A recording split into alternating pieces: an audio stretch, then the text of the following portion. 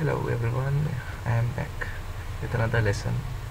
Today we are going to create our first controller, and we are going to create this controller by the G module that we spoke about, I think in the second or third lesson.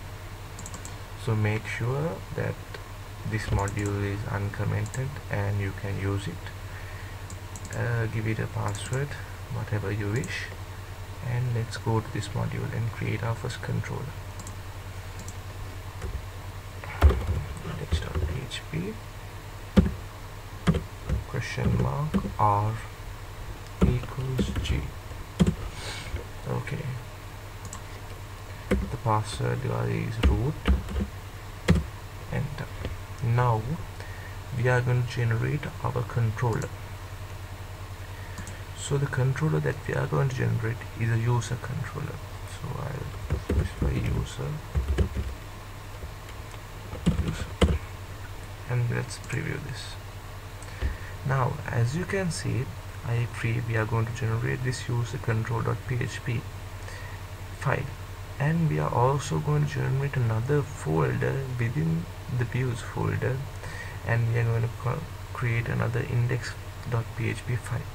Like I said in an earlier episode, in an earlier lesson, every controller has its own folder. For example, the site controller has its own folder, the site folder. So now we are creating the user controller, so it will have its own folder, the user folder. So let's generate these two files. Okay, generating was successfully generated. Okay, good.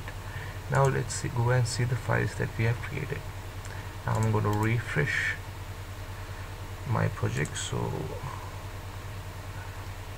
Eclipse knows that the file is created. Okay. This is the controller that we have created. Public function action index. So now let's navigate to this action. How do we do that? R equals user, and the action that we need is index. Yes, now this page loads the index file right here. In the views there is a user directory. In the user directory there is this index file. Okay, now we'll change this.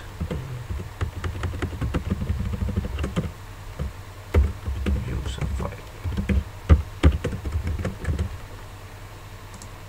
Okay, good. Now we know.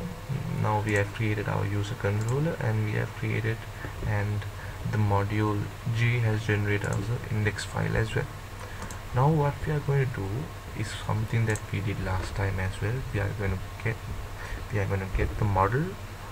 We are going to get some database records from the database, and we are going to send that database to this views file. How do we are get? Okay, let's first get the data from the database. We are going to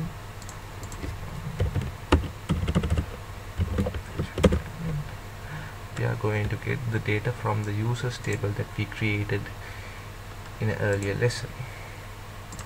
Okay, this is the record that we are going to retrieve.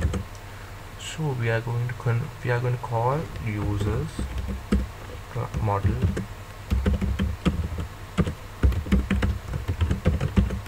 and find model. I hope you have watched the previous two or three lessons, because in that lesson I've explained about the users class, that this is a model class. Actually here I can show you the model, the users model, and we have called the static method model, and we have called this find all function.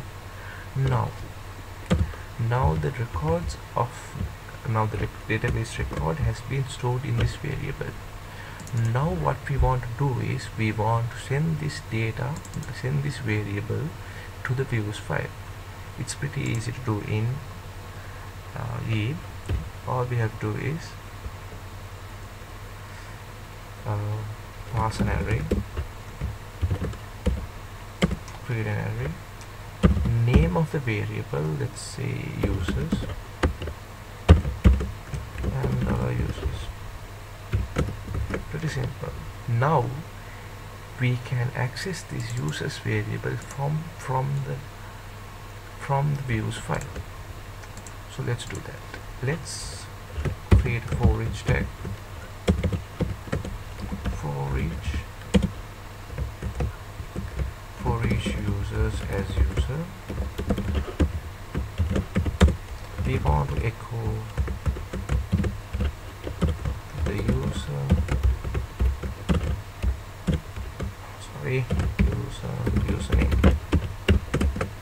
So what, let's view this. There you go.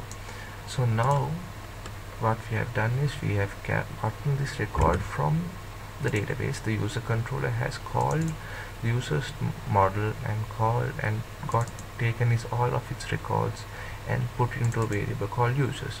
And in this, we are now, by passing this array, we have now given access to now we have sent in this users variable to the views file. So always remember, the views file identifies the variable by this name, not by this name. For I can change this to test, and now I have to access these values from the views file by the test variable, not by users. Refresh. Okay, now we'll add another record and see what happens. Insert John, and the password is password. Now let's see what happens. We'll refresh. We'll put in a break tag.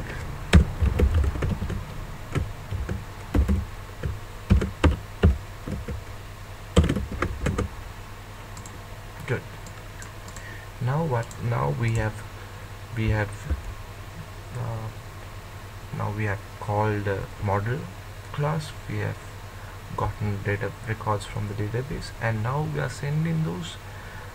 Now we have the ability to send them to the views file, and the views file does the showing of the results.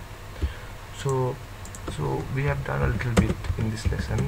In the next episode, in the next lesson, I'll create CRUD application using the G tool, a CRUD generator, and we'll create a form where we can enter the username and the password and save it in this table. Okay, until then, happy days. Bye bye.